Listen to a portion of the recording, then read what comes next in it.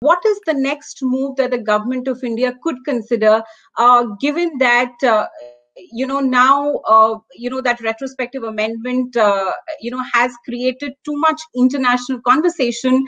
What would be the prudent course of action for the Indian government?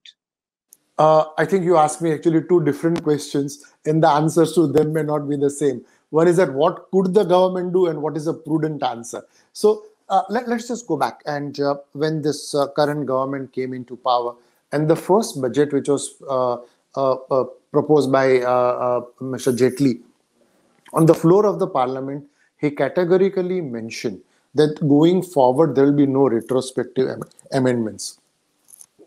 Mrs. Sitharaman, again, when she assumed charge and she presented her budget, again reiterated that India will not make retrospective amendments to tax laws, which is very, very welcome. And the fact that these statements have repeatedly been made on the floor of the parliament shows that the government is cognizant as to what is the negative import of such a retrospective amendment.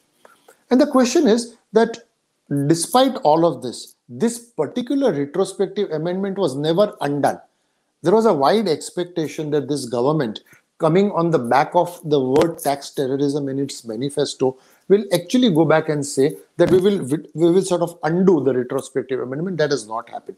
Rather than live with this enigma of a retrospective amendment, the best prudent course of action would be to say, now that an international court has so held, let us change the tax laws and let's make that amendment prospective and not retrospective. That's the most easy thing to do, because now you have a basis. Somebody else come back to say that if you do amend tax laws retrospectively, that violates investment treaties. That's not what India wants to do. India does not want to give out a signal to countries that investments coming from your country can be adversely impacted. And that being so, the best course would be simply to accept this and move on with life and make that amendment prospective, withdraw the retrospective nature of it.